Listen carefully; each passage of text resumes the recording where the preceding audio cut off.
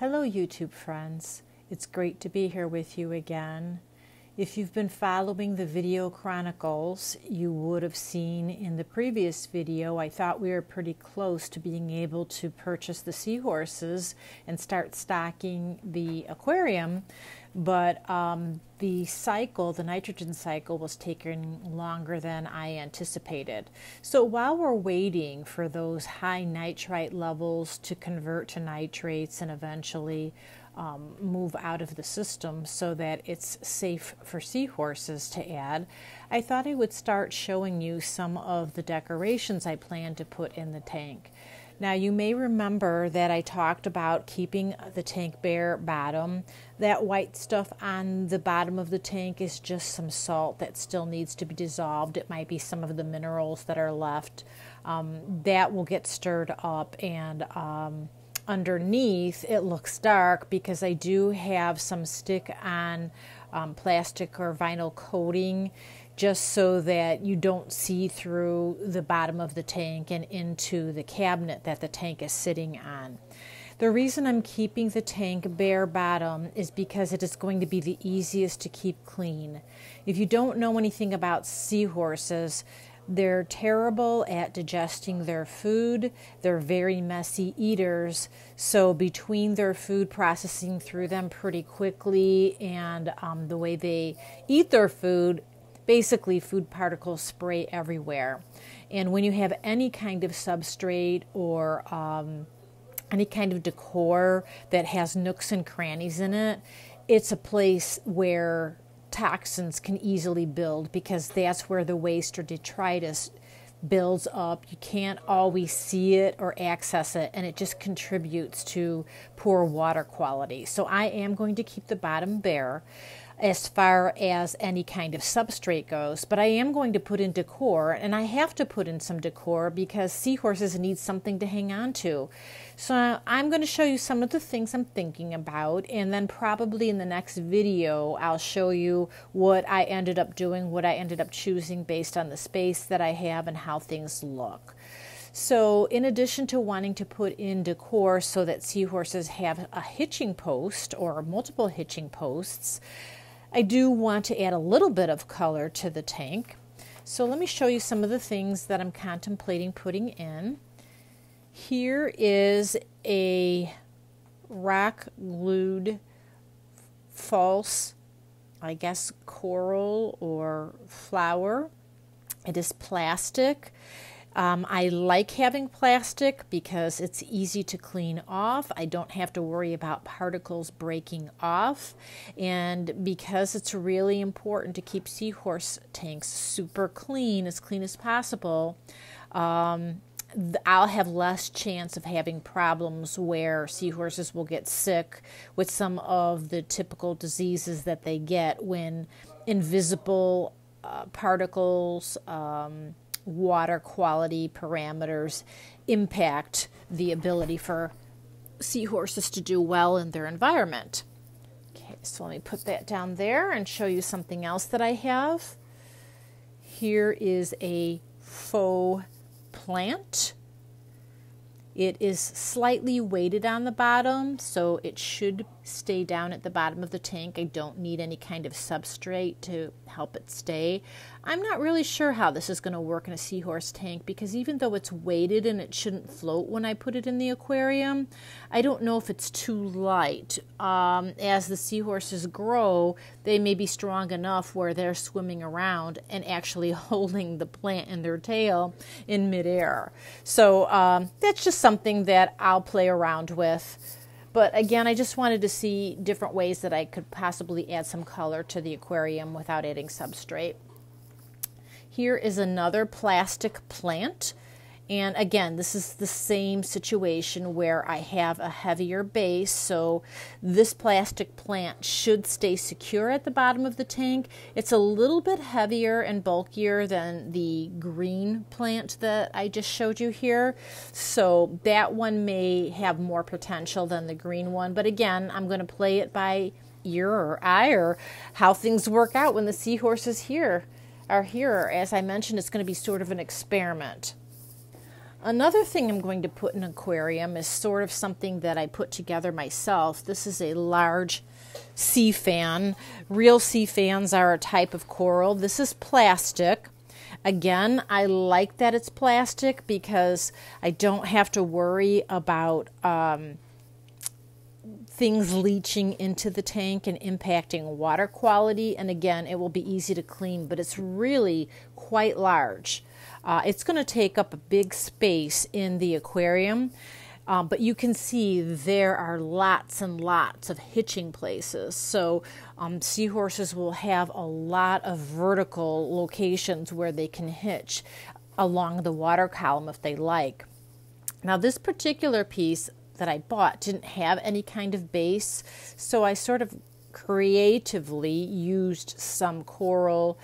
This is dead coral skeleton that I had in my cowfish aquarium, and I actually bleached that out, let it dry out in the sun to remove any growth, any kind of detritus or anything in there that could pollute the water. And it's pretty clean. And I ended up using some plastic ties and manipulated the base so it is sort of inside of the coral, and it's pretty stable here, and it's heavy. I'm not worried about the seahorses lifting this one up, and that should fit in there pretty nicely like that. It'll also add a little bit of color with the white contrast on the darker bottom, and that contrast there, it looks nice with the dark plastic here against the white coral skeleton. Something else that I'm considering putting in, again for color, this mimics the turtle grass that a lot of seahorses have in their natural environments. I don't know if there's a freshwater version of this or not. Maybe it has a different name. But again, it does have a heavier base, but it is lighter, so I don't know if it's going to be worth keeping in the aquarium or not. Again, I'll just have to experiment. And you know, it's interesting too, when you have seahorses, you put in decor thinking that seahorses might like certain things, and you can often be surprised that they like some things better than others. Here's something that I think was a terrific find for me. I don't know if you can see it. It looks sort of like a chalice in some ways. I think probably the original purpose of this was for housing candles or melting candles. I got this at a thrift store. It's glass. I like that it's glass because it's easy to clean, and you might be thinking, well, what on earth is this for? It's a good idea when you're keeping seahorses to have something that's called a seahorse feeding station. And all that is a central location, a consistent place where you put their food. So it's not just floating all over the tank. In this way, you don't have to chase down any uneaten food and try to get that cleaned out, because it's going to contribute, any leftover food that the seahorses can't find, it's going to contribute to the waste load in the tank as it breaks down. So what's nice is the seahorses will get used to the food being put in a specific place. It only goes down about this far. It doesn't go all the way through. They will always look there if they're searching for food once they get used to this. I like that the rim is high enough that any motion in the water will not disrupt the basically, it's going to be the mysis shrimp that I'm going to be putting in here. So it's deep enough that the mysis shrimp can go in there and not get sprayed around, but also not so deep and narrow that the seahorses won't be able to get their snouts in here and get the food that they want. And if at any time that the food isn't finished, seahorses will know that they can always come here for more. And it also allows me to see how much they're eating and if I'm overfeeding them, underfeeding them. So ideally, I'll want to get to the point where I'm putting in just enough that they'll finish it up within a feeding. I mean, if there are a couple of pieces left, I'm not concerned about it. But if I'm consistently overfeeding, they're not eating all the pieces that I'm putting in, then it's really easy for me to clean that out. I can just use some sort of baster to do that, and I don't have to worry about it decaying in the tank. One thing you may be wondering, why do I have a pedestal, and how on earth am I going to get the shrimp in there? Well, just to show you for context, I'm going to hold this up next to the aquarium, and you can see that the pedestal puts this dish more or less at the top, about a third to halfway through the column when it's inside there. And I'm going to use a trick that I have learned from other seahorse keepers as far as getting the food into this dish without getting my hands all wet. I took one of my tubes from one of my old gravel cleaners. I took the lid off the top, and this is going to be just about the right height where I can put the shrimp at the top, from the top of the tank. It will gently float down to the bottom, and it will go right into this dish.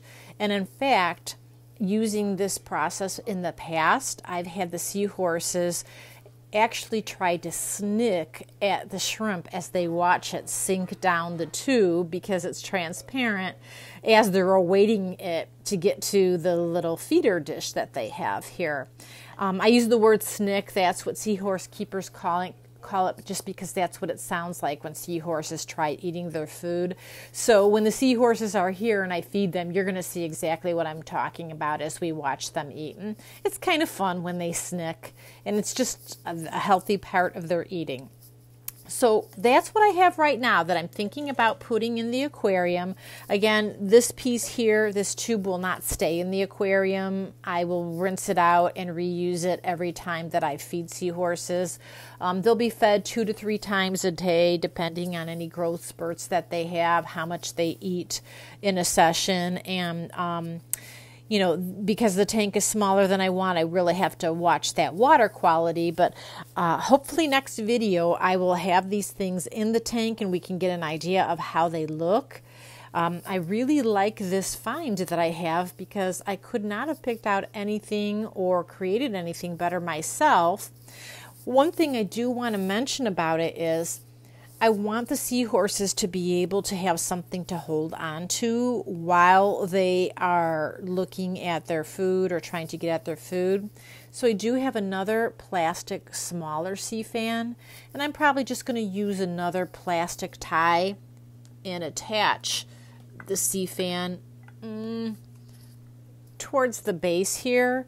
And then you can see that this sea fan comes up a little bit higher past the cup here, and then they'll have a place to hitch onto while they eat. There are actually some things called seahorse hitching posts on eBay, but they're pretty darn expensive. And so I already had this sea fan on hand. I didn't buy something else for it.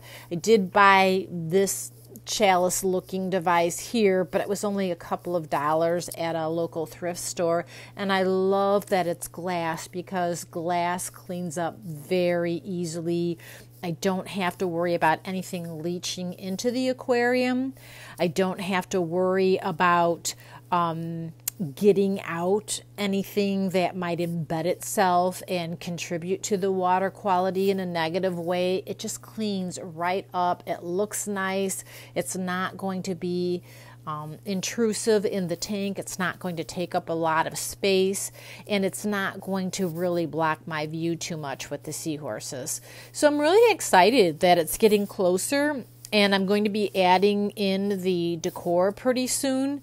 And so that's what we'll do for our next video. We'll take a look at how the decor looks, and then shortly after that we'll do some more water tests to see if we're any closer to being able to add some seahorse inhabitants. Thanks so much for joining me today and in my video, and I look forward to having you with me next time.